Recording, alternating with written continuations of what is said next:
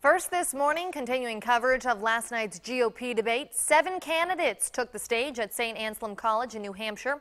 The political landscape has changed since the last debate in Iowa. It made for a very interesting debate, to say the least.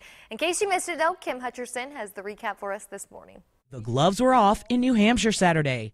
Donald Trump doubled down on his controversial positions. I hit immigration. I hit it very hard. I talked about Muslims. We have a problem. Nobody else wanted to mention the problem. Ted Cruz took aim at the president. This is a president who, in the wake of Paris and the wake of San Bernardino, will not even use the words radical Islamic terrorism, much less focus on defeating the enemy.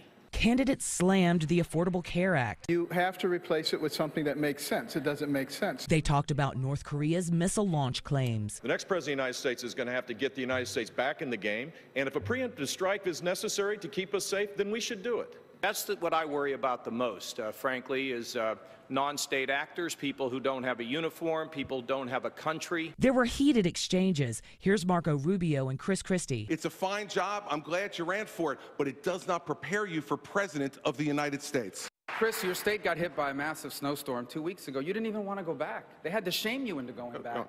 And then you stayed there for 36 hours, and then he left and came back to campaign. Donald Trump got booed as well during an exchange with Jeb Bush. How tough is it to take property from an elderly woman? Let me talk. Quiet. How tough is it? A lot of times. In just a few days, we'll find out which candidate made the most compelling case to New Hampshire voters. I'm Kim Hutcherson reporting.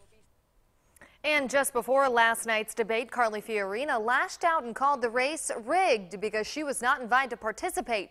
We have a reaction from her in the second half hour of News 2 Today, but keep in mind last night's debate came just 3 days ahead of the New Hampshire primary, which is Tuesday.